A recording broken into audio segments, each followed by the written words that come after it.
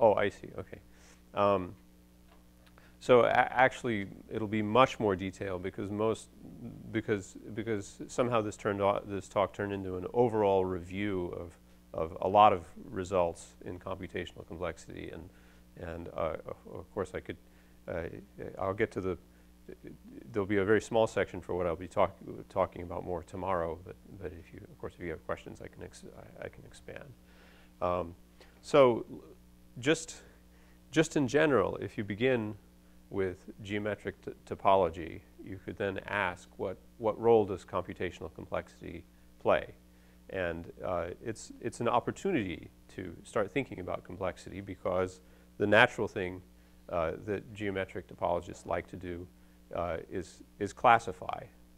And so if you think about what the word classification is going to mean, for a while, the groups such as the topologists didn't really think very hard about what classification should mean. But actually, it should mean at a bare minimum that the question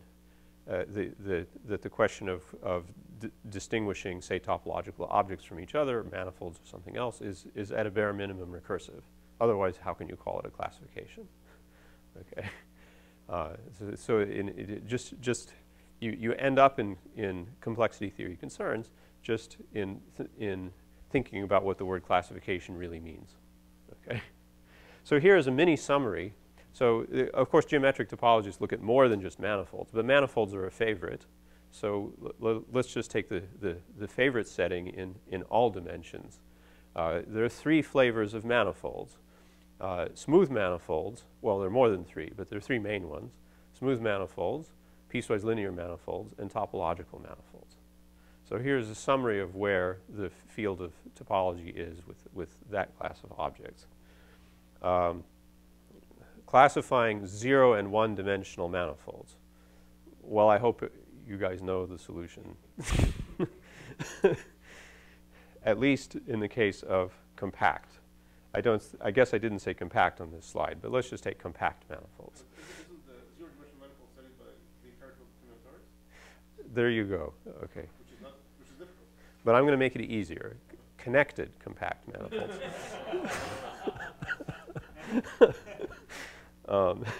So in 2 dimensions, I wouldn't call it trivial, but the answer is easy. But there's one not really quite trivial theorem, which is actually it's trivial. It was non-trivial even to discover this. The distinction between smooth and piecewise linear and topological manifolds. They are all three the same up to all three equivalent for the classification question up to dimension 3.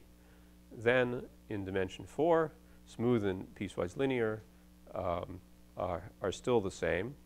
Actually, they're still the same up to dimension 6. But starting in dimension 4, piecewise linear is different from topological. And from dimension 7 onwards, smooth is different from piecewise linear. Okay. So now if you take the question just head on, what are the compact manifolds or closed manifolds? It's not really going to be different for the purposes of this chart. Well, okay, to be safe, let's say manifolds, compact manifolds with no boundary. Then in dimensions 4 and higher, a classification is impossible. Okay, and to get to that result, the answer is that it's not recursive. The question of telling whether 2 closed manifolds in dimension 4 and higher is recursively enumerable, but not recursive. And that allows you to put the word impossible there, rather than just open. Okay. On the other hand, this word impossible springs entirely from the fundamental group. If the fundamental group is trivial, then in dimensions 5 and higher, in the sense of computer science, yes, there's a classification. And the same thing is true in dimension 4 in the topological category. Then there was the dramatic recent progress, the proof of the geometrization theorem, that gives you that whether or not the fundamental group is trivial, you get a classification in dimension 3. And then that leaves one remaining case in this simplified chart, Okay, now if you think about it, rather than just trivial or non-trivial or unrestricted fundamental group, you could talk about controlled fundamental group. And so actually the chart should be more complicated that way. But with trivial fundamental group, there's one remaining case, which is the smooth or which is equivalent to PL for 4 manifolds, and that is just a genuinely open problem in open case in geometric topology. That's all that's left in this summary. Okay, so good.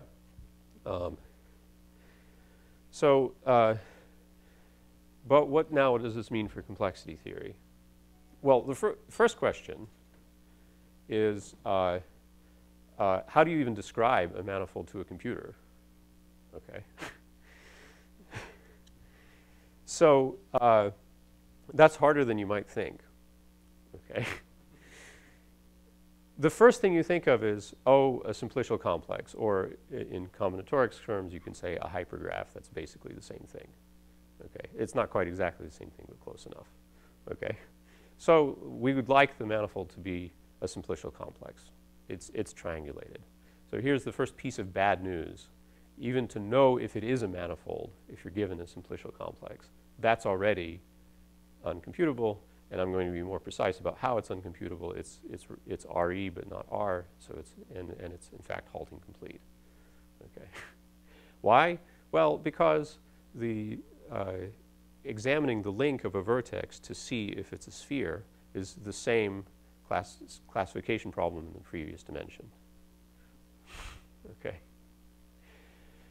So that may make it look like the story's over. You can't even tell if it's a manifold or not, but it's not quite like that. You could take restricted types of simplicial complexes. And then you have input where you can actually check whether the input is valid, never mind what the question after that is, and then keep moving. Okay. So here's the simplest idea for safe input. We just ask that the star of every vertex in the simplicial complex is equivalent to, is the cone over a convex simplicial polytope. What is the star in the vertex? Just all of the neighbors. All the hyperedges contain. Right, or the union, yeah. I'll draw a picture of a star.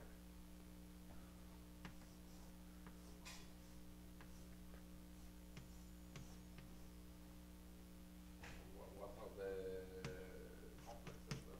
So like if you have a surface with triangles, you just take all of the triangles, all of the hyperedges that contain V, and all of their faces. Okay. Right. Well, two-dimensional. The pentagon is not. The pentagon is not. No, it's a simplicial complex. Yeah. Okay. Okay. So that's a good idea, but well, I said it turns out that I think I didn't really check carefully, but I think what happens is that it works, but it's a little bit of a surprise. It actually gives you a model for smooth manifolds rather than PL manifolds. That's what I think happens. Okay. So this part is already tricky, but let's keep moving. Okay. So theorem. You have these three flavors of manifolds, but I wasn't precise about what order they come in. And so if you want to study them, this is not really mainly a complexity result, but if you want to study the matter, then part of it is the reverse of what you expected. A smooth manifold has a unique piecewise linear structure that comes with it, and that's a result of Whitehead. You might have thought it was the other way around, but no, it goes in that order. And of course, trivially, a piecewise linear manifold or a smooth manifold has a unique topological structure. Okay. So if you think of just the set of equivalence classes of manifolds, there's a map from smooth to PL and another map from PL to topological. And eventually, both maps are neither one-to-one nor onto. So you can have a PL manifold with no smooth structure or a PL manifold with more than one smooth structure. But now there's this fantastic pair of theorems that sort of ends these distinctions from the point of view of complexity, that in any fixed dimension, well, okay, it doesn't end the story uniformly in dimension, but non-uniformly in any fixed dimension, it ends the story. Okay, Curvaire and Milner, between them, and actually I should list more people, but these two are the main ones, showed that there's only a finite amount of difference between smooth and PL compact manifolds. So it's only a finite. So in each fixed dimension, that's only a finite amount of work.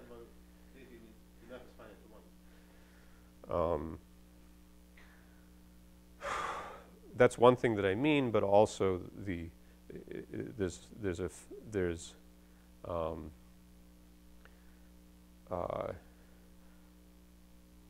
a computation in a finite ring to see if a PL manifold has a smooth structure.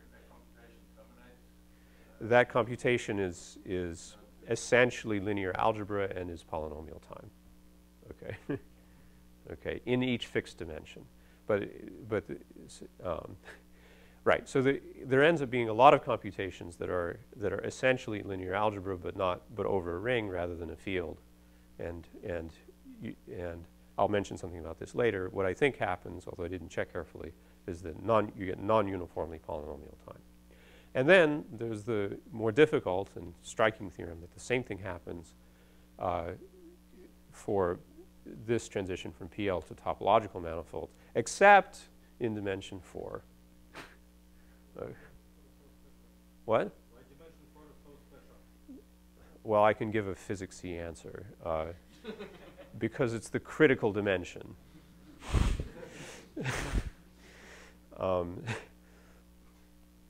The mathematician's answer is because that's what they proved. There's a certain method. Okay, I can give you a little bit better answer. It was discovered since the work of Smale that dimensions 5 and higher behave differently. Why? Because just in general in geometric topology, dimensions 1 and 2 and codimensions 1 and 2 play a special role in constructions. Okay? Like the fundamental group is entirely governed by what happens in dimensions 1 and 2 in the manifold, one-dimensional, two-dimensional things. Now, in 5 dimensions and higher, two-dimensional things in general position just miss each other. So in that specific sense, that's called the Whitney, something called the Whitney trick. You have enough room from dimensions 5 and onward, and the answers just change. Now, before you get to dimension 5, things get more and more difficult and complicated until suddenly they get easier. And in dimension 4, you have the most complicated answers for a lot of things. I have a question. Is the Curly-Sieberman invariant computable sort of independent of the fundamental group? Or is it Well, this is... No, it has nothing to do with the fundamental group. It's an abelian, it's an invariant over Z mod 2. And I'm cheating a little bit because actually, strictly speaking, without this theorem, you wouldn't have a finite way to describe a topological manifold that doesn't have a triangulation. But one of the things that this theorem gives you is a finite description of topological manifolds in the first place. And now, simply connected 4 manifolds also have a finite description, and I'm not completely sure what has been established if you have instead controlled pi 1 and topological manifolds in 4 dimensions. So that's another. So I glossed over what's missing in dimension 4 a little bit. For controlled pi 1, for topological 4 manifolds, I think anyone would conjecture that there is a finite description still, but I'm not really sure what's been proven. Okay. Okay. Yeah. So this last sentence is a little bit incomplete that way. Okay. Okay. So now everything in sight is going to at least be recursively enumerable, and the engine of that is this, in the PL case, say, is this theorem establishing moves between triangulations that are that connect every two triangulations for the same PL manifold, piecewise linear manifold. So I will draw a picture of the Pochner moves for you. They're not the most general because they only apply to manifolds, but they're really neat. They're easier to draw than the bistellar moves the stellar moves that I think are due to Newman. So for surfaces, the Pochner moves look like this.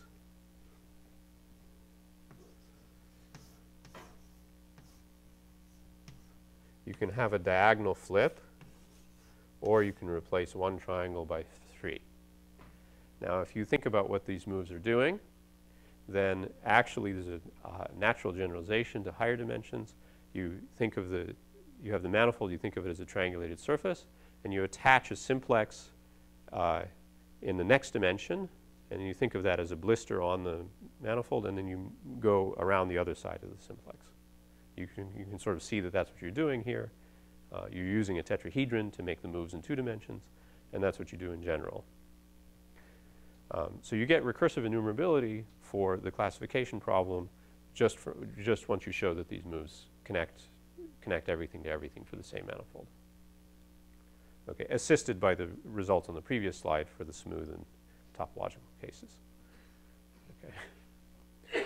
And so that's very similar to the Reidemeister moves for knots, which you can, if you want to, you could prove the Reidemeister theorem from this one. It's not the easiest way to prove the Reidemeister theorem, but it's a way that knot diagrams are connected by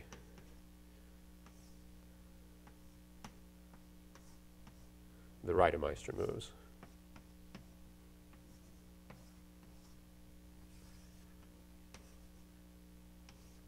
Okay.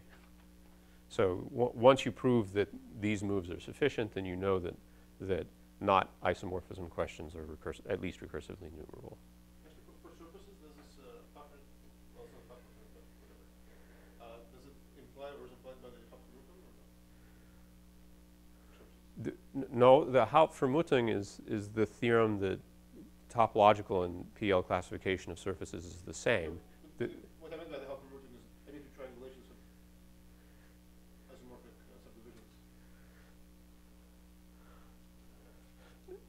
No, that's important, but that's orthogonal. That theory, I mean, this Newman-Pochner thing is a cleaned up version of that. I mean, otherwise, who knows what would be meant by a subdivision? But this at least, well, you could guess that it's something recursively enumerable, but this puts it in a very crisp form that you can reach subdivisions by these moves. Okay. Then you would prove separately that there is any such thing like subdivision. Okay. Now, here's the bad news, which I already mentioned, but I will give credit for it and explain how it happens. So first of all, there's this beautiful pair of results by father and son, Novikov Sr. and Novikov Jr. So Novikov Sr. Showed that recognizing the trivial group, if you have a finitely presented group, is halting complete. It's clearly recursively enumerable, and then he showed that it's halting hard. Okay.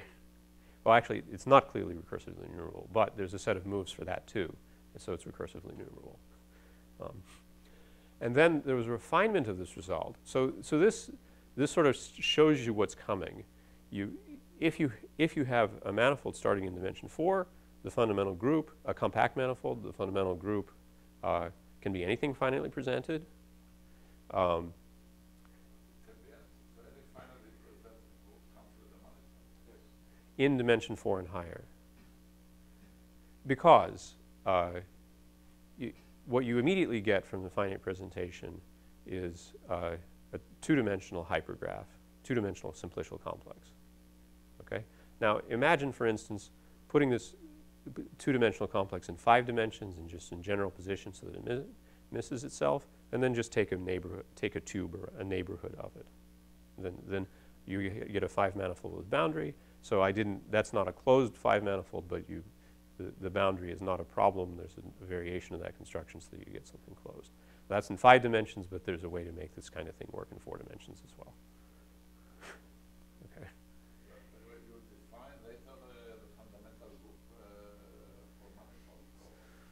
All the topologists can laugh all they want. Or Similarly, when you get to all the classes of complexity, you will find I like his question better.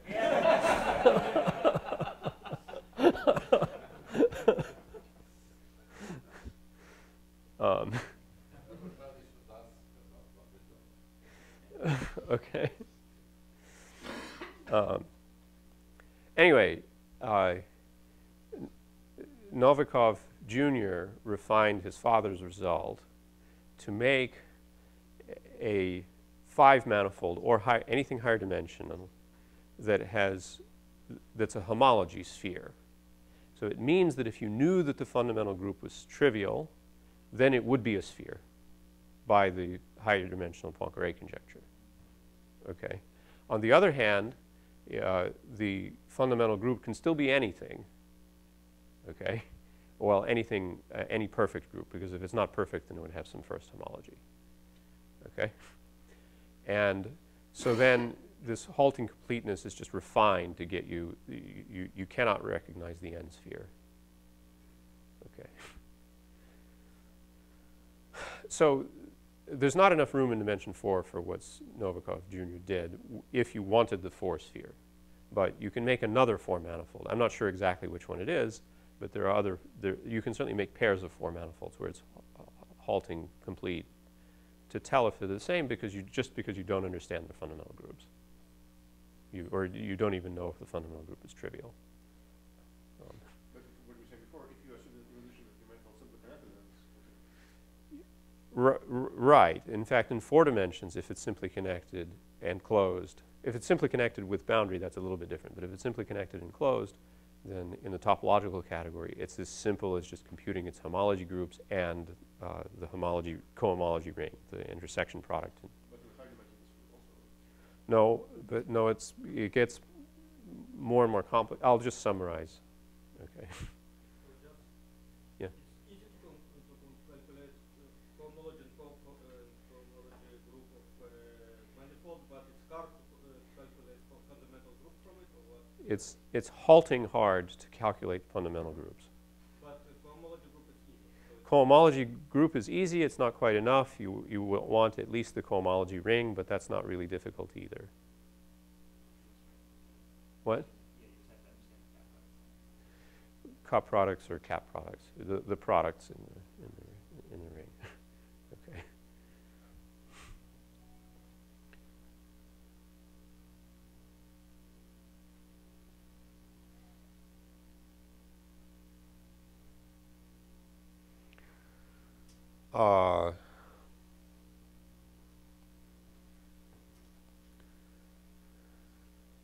Right. So theorem of Edgar-Brown, that if you have a tame topological space, and if you want, and I'm not precise about what that means, but we can take a simplicial complex. If you take 2 of them, then it is recursive to compute the homotopy classes of maps between them. Okay. And I wrote that I believe or conjecture that Brown's theorem implies that if you have simply connected closed manifolds, then you get that it's non-uniformly in P to tell if they're isomorphic. But now that I'm reading this, I realize that it's false. So I put conjecture, but it's false. The problem is, since apropos of the question, that a cohomology ring can have embedded inside it a tensor. And isomorphism of tensors is at least as difficult as graph isomorphism. Like tensor product or something? No. Consider the problem, first of all, over a field as a simpler case of when matrices are conjugate. If they're 2-dimensional matrices, then of course there's the undergraduate material that's in polynomial time. But if they're 3-dimensional matrices, if they're A by B by C matrices, or yeah, even that case, or A by A by A matrices, and you have simultaneous conjugation in each direction, then it's at least as difficult as graph isomorphism to tell whether the matrices are equivalent.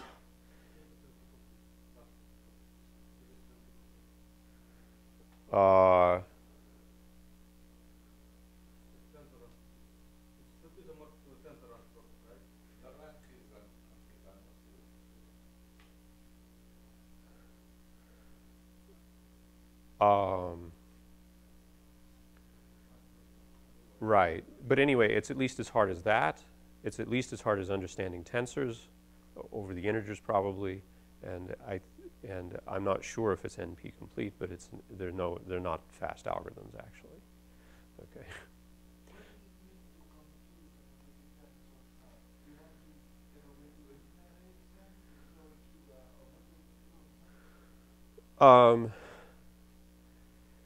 Well,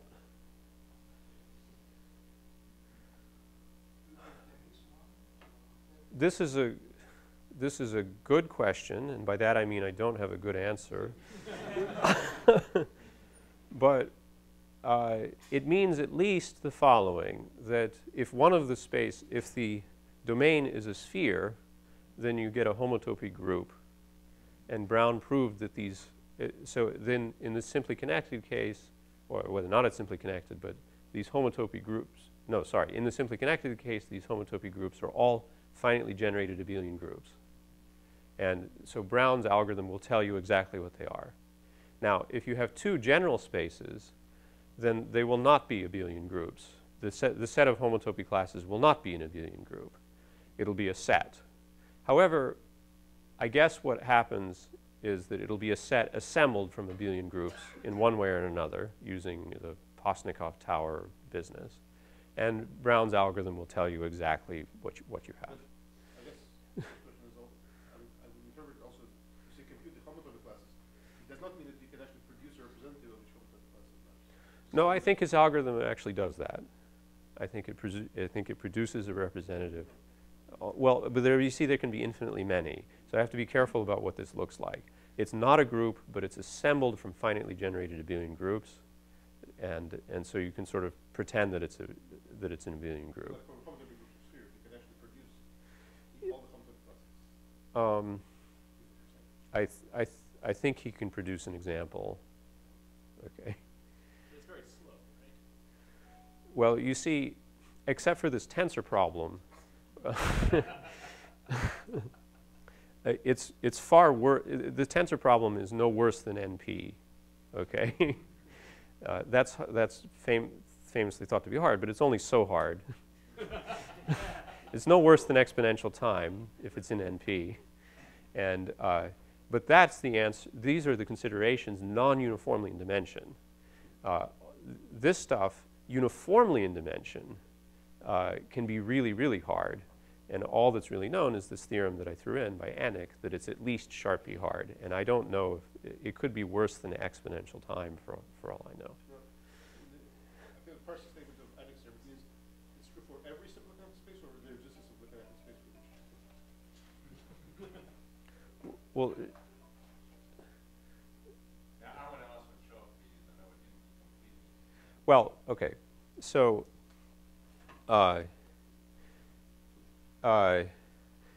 polynomial time P means that the computer works by itself and produces an answer of yes or no. Then in NP, what?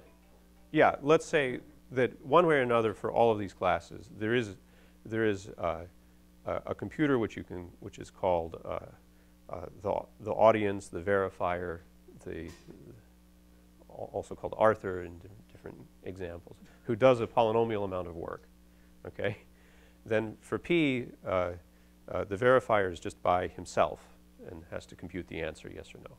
For NP, if the answer is yes, then the verifier is shown a certificate, and that convinces him that the answer is yes. But if the answer is no, then no sort of certificate convinces him.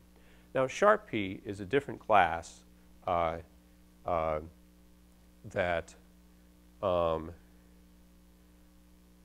Sharp P is a different class where instead of being yes, no valued, it's integer valued. It's the number of certificates of some fixed length that satisfy the criterion. So to give a reference in another field of mathematics, whether or not an algebraic variety has a rational point, an FQ rational point over a fixed finite field is NP hard, because the certificate is that you can produce the point.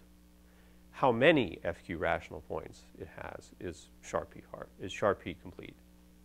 Okay, and in a qualitative sense, sharp P is much beefier than NP. There's a theorem called Toda's theorem which demonstrates that it looks like it's a lot more. Okay. Can you just explain what example the problem here? So n is here, n is a constant, so think of n as some constant? Or? No. The Annex theorem should be thought of as n is not a constant, n is part of the input. The n is written in unary, or you can just skip it. The input is a hypergraph with some obvious reason that you get something simply connected.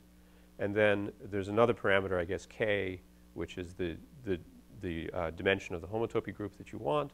And you're just supposed to say which finitely generated abelian group it is, like the third homotopy group of this four-dimensional complex. And Annex showed that this is sharp P hard. Okay. When you say uniformly and non-uniformly, you mean that n is part of the input or not? Yeah, are we asking for a different algorithm for each n, or what we consider a different algorithm for each n, or is it supposed to be one algorithm with n as input? Okay. I mean, it could be actually the same algorithm, but you have different asymptotics if you fix n or not.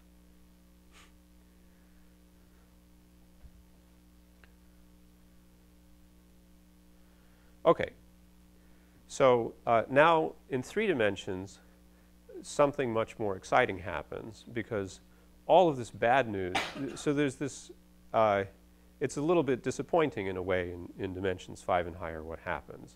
Everything is totally impossible unless you control pi 1, but then if you do, then it no longer looks like topology, it looks like multilinear algebra questions. Okay. In 3 dimensions, that does not happen.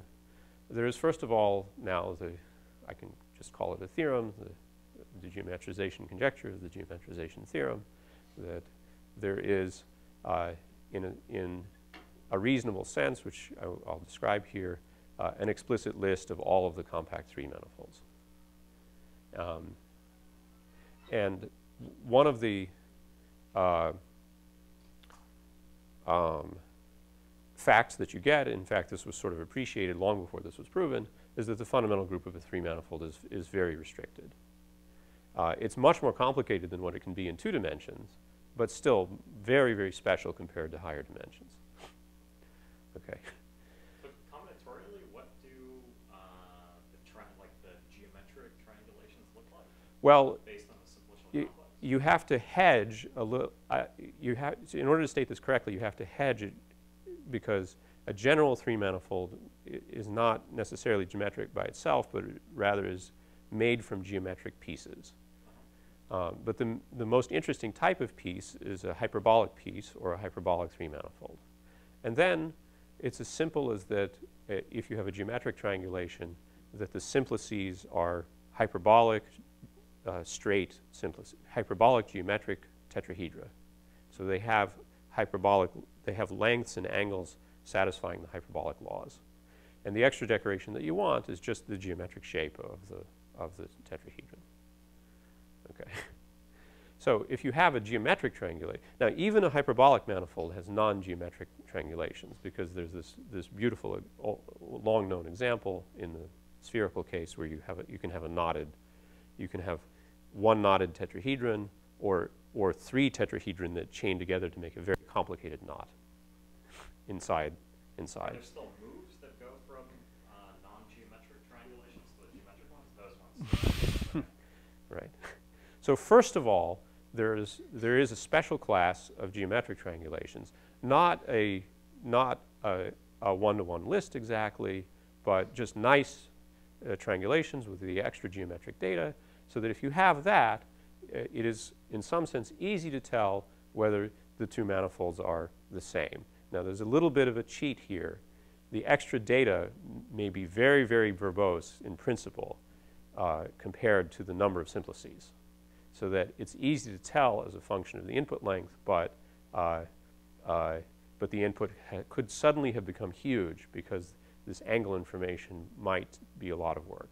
It doesn't look like it's possible because it's a linear number of angles and lengths compared to the number of tetrahedra. But the angles and lengths could in principle be very, very complicated numbers. They're algebraic, but So how are you given the three manifolds that you discussed? as a How does that work? well, yeah, that's what I was saying at the beginning. That's something to think about, but the consensus answer is this way. Okay. So testing to see if triangulation is actually geometric is like a linear probability problem or something, like to find angles and lengths. No, it's very difficult. But if it is, Or it's not, I mean, Sometimes it covers both. it's nonlinear. It's a nonlinear algebraic problem. You could say that it's recursive by Yeah, you could say that it's recursive by what's called Tarski's elimination theory. That just doesn't that give bounds on the bit complexity of representing it?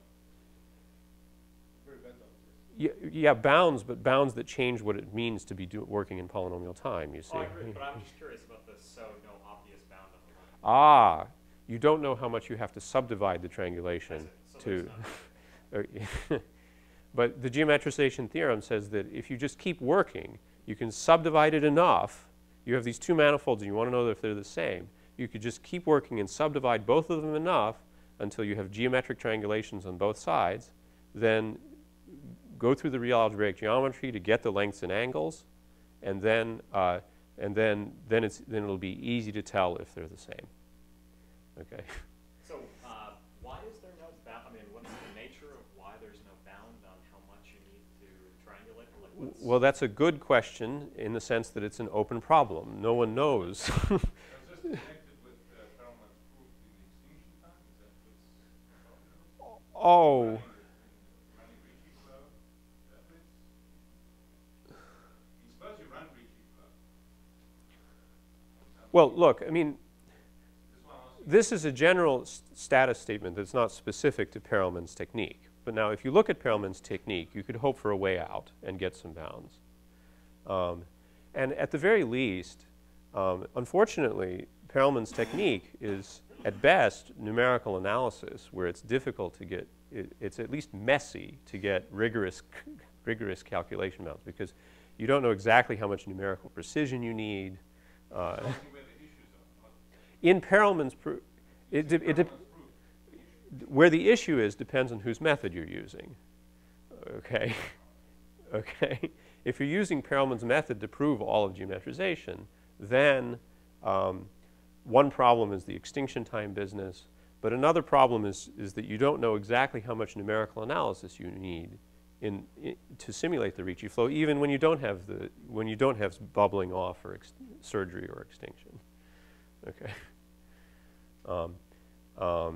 Yeah, so all over, I was discussing this a little bit with John Morgan, and through Perelman's proof, you have appeals to compactness arguments and things like that, where where it would be at best messy to go through, and you probably wouldn't get very good bounds. But maybe if you were simply disciplined and went through. Also, given that there is a bound.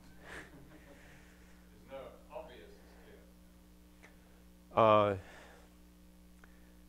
I would. Obviously, it's not. Yeah, so Terry Tao has this sort of question of making everything finitary, and there are a lot of things that can be made finitary if you just are disciplined and work carefully. And I don't know whether you can expect a bound so from. there's no obvious bound, but there's also no obvious barrier to making it. Yeah, better if you want to work right. The situation, since Perelman uses PDE methods, the situation is very messy. He also uses compactness arguments. So you're saying his proof is not effective? What? You're saying his proof is not effective? It's not. Bound to be. It's His proof is not effective. No, his proof is not known to be, the right statement is it's unclear whether Perelman's proof is effective or not. It's not clear how much. The same with first and good work that Yeah. Alice had. It's not written in an effective way, but maybe if you just rewrote it again a little bit differently, then it would be possibly clearly would be effective. I'm not sure. Okay. Yeah. Who don't know about phi1, can you tell me how restricted phi1 is in 3 dimensions? So what kind of groups can you get with very Well, this theorem itself tells you what sort of fundamental groups that you get. The main class, in a sense, is from the hyperbolic pieces. You get a discrete, in context, a discrete co-compact subgroup of isometries of H3, which is then the same as a discrete co-compact subgroup, or say or maybe cofinite subgroup of SL2C. So this theorem is characterize all phi1 groups of manifolds in 3 dimensions? Yeah, it does. But I guess I'll say it this way. 3-manifold groups look a lot like discrete subgroups of SL2C. Okay, they don't have to be exactly that, but either that or something fairly similar. You can also get things like free products of those if you make a connected sum. But think of discrete subgroups of SL2C. That's the main class. Okay, so go to higher dimensions and you restrict your manifolds to have only some simple kinds of Fundamental group. groups. Well, then you get into the controlled fundamental group version of these higher dimensional questions. And even if it's finite, even if it's a finite group, there was a lot of work that was left undone, especially in dimension 4. So, but in 3 dimensions you can get any finite group? No. No. Those are also restricted. Those will be they'll be the finite subgroups of SO4 if you include orbifolds, but the subgroups that don't have fixed points when acting on the 3-sphere. You get the finite groups that you can get here are exactly like this. You have a finite group acting on round S3 with no fixed points. Just the groups that can do that. Okay.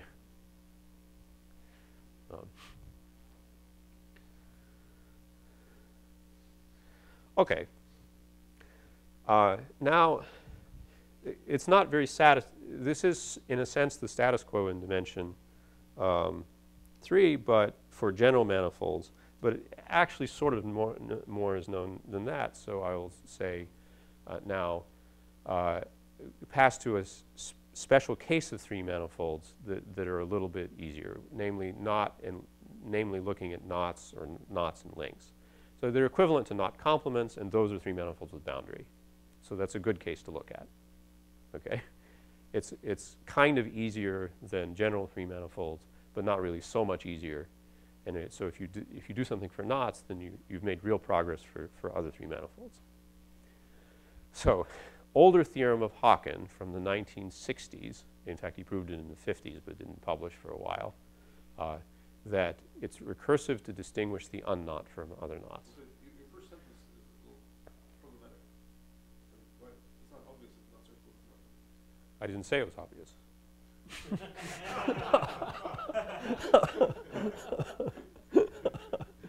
But you know that. It's not the difficult issue here. Okay. Actually, it's not true. Tame knots are equivalent to knot complements, but we're working with tame. Let's work with tame knots. Okay, knots that admit a tubular neighborhood. Those are equivalent to knot complements, and those are 3 manifolds with boundary. So, long before geometrization was even stated, Haken showed that it's recursive to distinguish the unknot. And let me talk about how he did that. He looks for a disk whose boundary is the knot, and if there is one, then it's a unknot. Okay. And how does he look for that? Well, he developed this important At first, it just looked clever, but now it really looks quite important. It's called normal surface theory.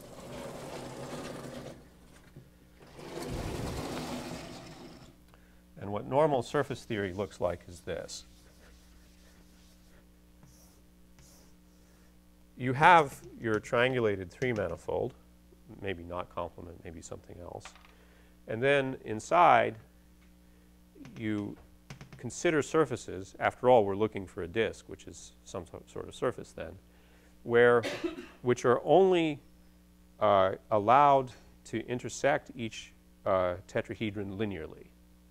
The surface is actually piecewise linear. It can bend when you go to the next tetrahedron.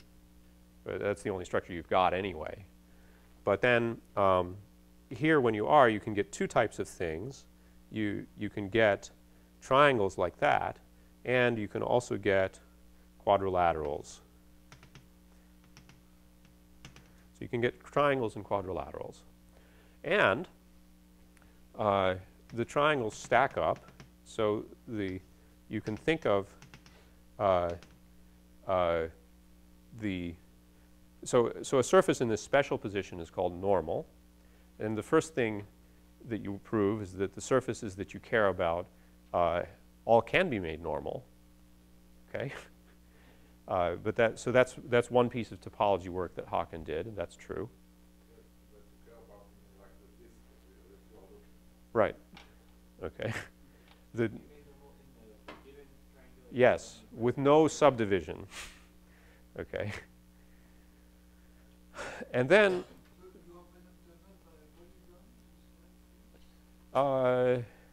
yes. And it may be better not to have it, maybe to have the knot do the same thing in the triangles rather than to have it travel along the edges. But that's not a fundamental issue. So you take a triangulation of the complement? Yeah. You take a triangulation of the complement, and then the knot itself. Let's see. Let me think of a safe way to do this. Actually, I take it back. The knot is drilled out of the sphere, and then you triangulate the complement. So the knot is actually absent. The surface just stops at the wall of the space. Okay. That's the safest. Not the only way to do it, but that's the safest answer. Okay. And then you're looking for this disk whose boundary. That's right. So the ambient space has a wall, which is a torus, and then you're looking at something that stops in a circle at the wall. Okay. So the triangles, actually, you can move them to the corners, and they all miss each other. And they miss the quadrilaterals too, but the quadrilaterals intersect each other. Actually, there are three types of quadrilaterals, and they all intersect. So in each tetrahedron, if you have an embedded surface, you can only have one type of quadrilateral. Well, that's choosing one out of three, and that you could handle with a combinatorial search if you're looking for something. Okay, and then the number of disks. The number of triangles or quadrilaterals is some integer. So you can store those integers for each tetrahedron. And you have 5 integers stored for each tetrahedron. And then what Haken showed is that the remaining work can be handled by integer programming. Okay? Namely, so in particular, he found an algorithm because there's an integer programming stage to find these normal surfaces, and you can inspect them individually to see what they are, and one of them will be this disk. Presumably, he's part of this thing is he proved the upper bound of ends. Well, he wasn't worried about that. He just wanted the upper bound that he wanted was that the problem was in R. Okay. But of course you could, okay, and that comes on the next slide. Okay. Now you might have thought of trying to attack Reidemeister moves, and lately there's been some progress with that, but much later, and only using Haken's theory as a starting point.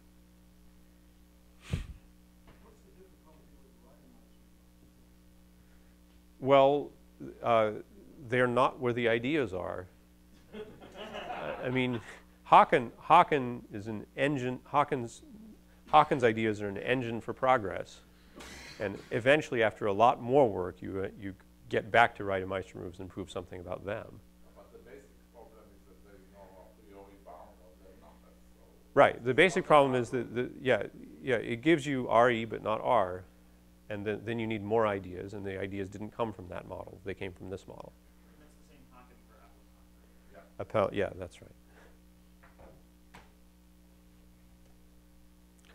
So, precisely as Igor was asking, if you look carefully at Haken's algorithm, it shows you that unknottedness is in NP.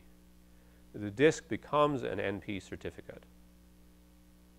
Okay, but it's not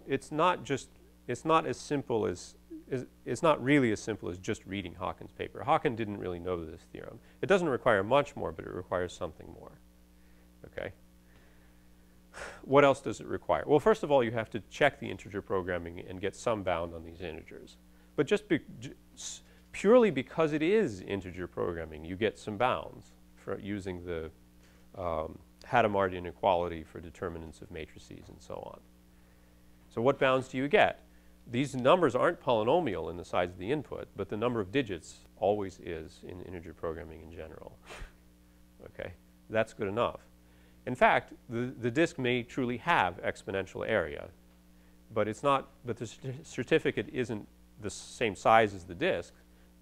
Because of this compression, the disk can be much larger than its description. Okay. That's also, I guess, part of why Haken's idea is good, because you do Rademaster moves, you're doing one at a time, whereas here, using this end to encode. Yeah, because the disk is stacks up as a whole lot of sheets in parallel, you get a shortcut here. Okay. it's not clear that Reidemeister cannot provide the polynomial time. No, it's not. It's Possible that yeah. the equivalent one is Yeah, right. size n. Right, but An n squared or n cubed. right. Right, but so because n may be is allowed to be exponential, only the number of digits in this n is polynomial, then you have to be careful. You can compute the Euler characteristic of this thing easily with algebra, okay? But it's not obvious if it's easy to tell whether it's connected. You wanted it to be a disk, and of course it's recursive whether it's connected, but can you compute it quickly? Okay, well, there is an algorithm. There's more than one way to show that. In the first proof, they used a theorem that there exists a disk which is a vertex solution to the integer programming problem. And a vertex solution has to be connected, actually, because if it's a union of two pieces, two surfaces, then it's not a vertex, okay, of the linear integer programming problem. So, right, vertex in the sense of integer and linear programming. Okay, so their first proof switched to linear programming over the rationals as a way to solve that stage of the problem. That doesn't make it polynomial time because the choices of where the quadrilaterals are is still a combinatorial search and requires a certificate. Okay. Now, in the second proof, they produced an algorithm to what they call a dynamical algorithm, but in any case, an algorithm to see whether or not one of these normal surfaces is connected, even if you know, even whether or not it's even if you don't know other stuff about it. So these two sets of names with the same result, or? The same result in two different ways with different generalizations. Okay. The first result used the vertex solution technique. The second result used a special algorithm here to see if it's a connected surface. If it's not, it could be something that's simply masquerading as a disk. A surface with Euler characteristic 1, that looks good, but because it's not connected, it isn't a disk. It could be a punctured torus and a sphere. And it's not so obvious whether it's connected or not. But there is an algorithm to see.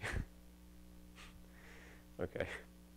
So these same ideas, with more work, apply to, I said, you know, you can use knots as a warm-up and see what then you can do for other manifolds. And in fact, you can, it's essentially a strengthening of the result, recognizing the three spheres recursive. That's Rubinstein-Thompson. That was following Hawkins' work. And they needed a generalization called almost normal surface theory, just a little bit different from the normal surfaces where you're also allowed an octagon in one place. Those are called almost normal surfaces. And then Saul Schleimer did the analog of, I'm not sure which method he used, but one of these two papers to show that that's in NP as well. Okay.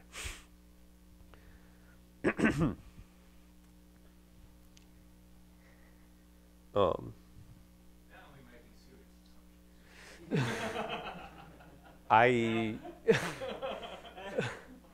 I can't, it's the best I could do. It's We guarantee you. that's the result that I have. Okay. So Previous slide. So pay attention. So unknottedness is in NP. If it's the unknot, then the prover, the Merlin, can provide you a proof that you can, convincing proof that you can check quickly. But that prover won't tell you anything if it is knotted. There's no proof is provided for that with these methods. And that remained an open problem afterwards. Okay. Yeah? Put it anywhere else in the hierarchy?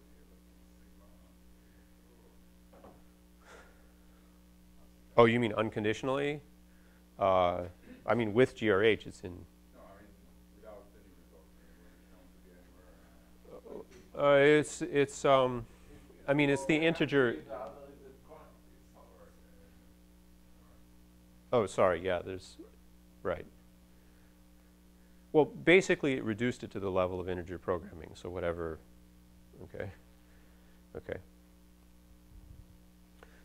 So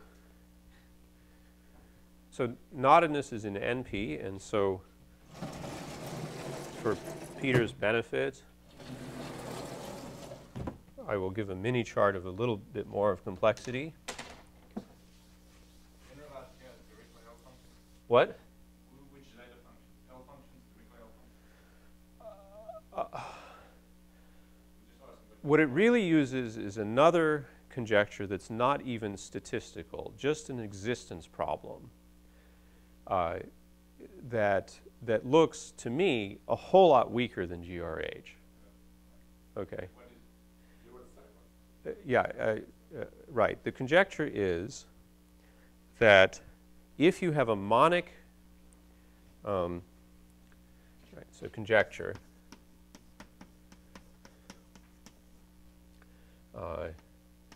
given a of x an integer polynomial, monic, okay, it has, sorry, so there exists an early prime p mod which a of x has a root. Yeah, so that you need it for every, there's not a statistical freedom there. Well, What's an early prime? Small prime, less than this size. a lot simpler than a of x. So let's say, so what I need is that log p, let's see what I need, that log p is no worse than polynomial in log the norm of A. Okay. Which is actually weaker. This is weaker than. That's going to be presented to you, you have no problem. Well, I mean, GRH. No, GRH deals with that. I'm trying to get rid of it already. Well, what you want is what's called effective Chebatarov density. But for every Right. Okay.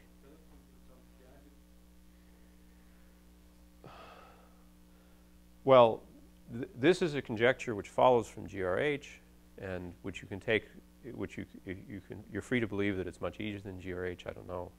It's anyway. It's another conjecture. Very similar with finality testing. Right. But what I'd like to say,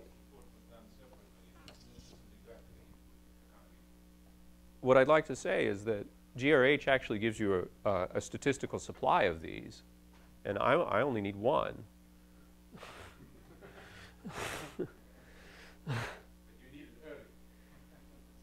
It gives you a statistical, GRH gives you a good statistical supply early. It gives you zillions of them, and I only need one. There are theorems which if you vary A in your construction a little bit, then you would be in much better shape. GRH is known in this sense. I keep on asking if A is if it's a worst case scenario that you're going to get an A. A is certainly just for Maybe this discussion later. yeah, sure. Tomorrow, for instance.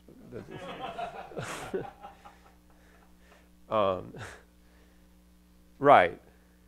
So there is this theorem in complexity of Coran that for the question of finding solutions to algebraic equations, you can approximate the complex numbers by Z mod P, or actually I shouldn't say C here. It's actually Q bar that's being approximated by Z mod P.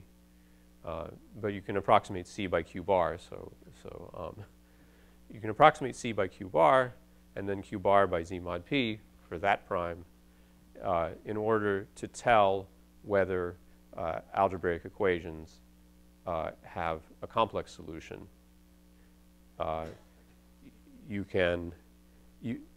For his theorem, in fact, one prime is not enough. He does need a statistical supply of primes to have a convincing argument that there is a complex solution. But actually, for what I'm doing, one prime is enough. You replace C by a finite field, prime field even, and then what you get is a finite group quotient of the fundamental group, or a non-abelian representation of the fundamental group of the knot complement over a finite field, and since it's non-abelian, that shows that it's not the unknot. Now, I said, in answer to a question, that if you have a hyperbolic three-manifold like a hyperbolic knot, then the fundamental group is, in fact, a subgroup of SL2C. And that sort of tells you where the idea comes from already. But that idea is not enough in this style of doing things for knots that are called satellite knots. So the knot is a woven cable of some kind in a jacket, in a torus jacket, and that torus is itself knotted. That's called a satellite knot. And those are made of several pieces. Maybe some of them are hyperbolic and some of them are not.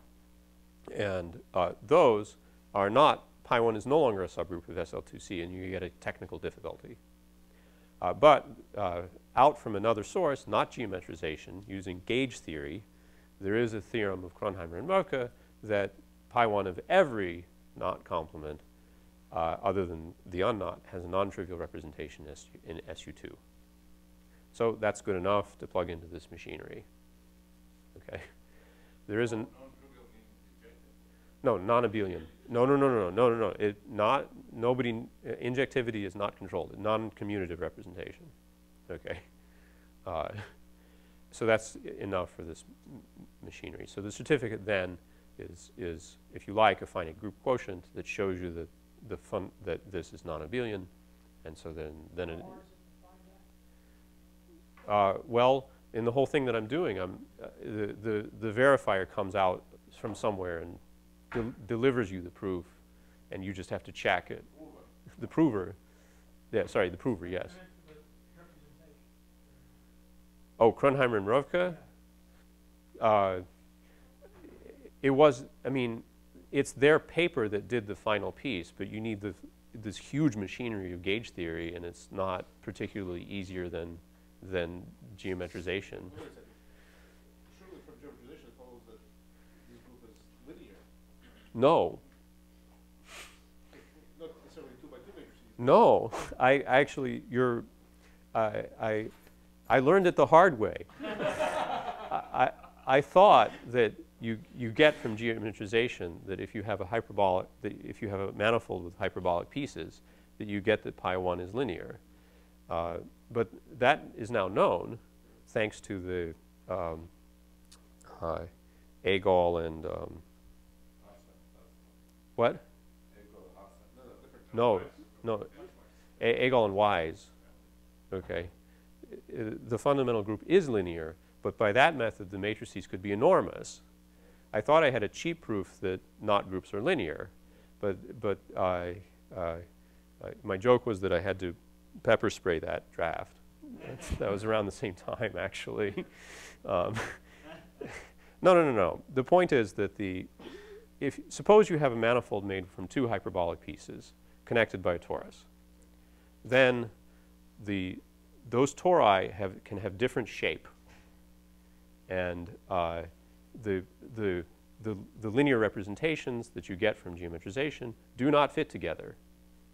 You have to make a deformation to get them to fit together, and that deformation theory is the hard part. Even in larger matrices, they do not fit together. I thought that if you just go to 4x4 matrices, it was easy, but no, it does not work.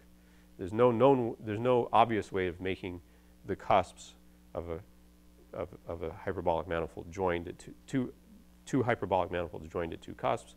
There's no easy way to get the representation, the linear representations to fit together everyone thinks that there is a deformation that makes them fit together, but nobody knows how to do that. Okay.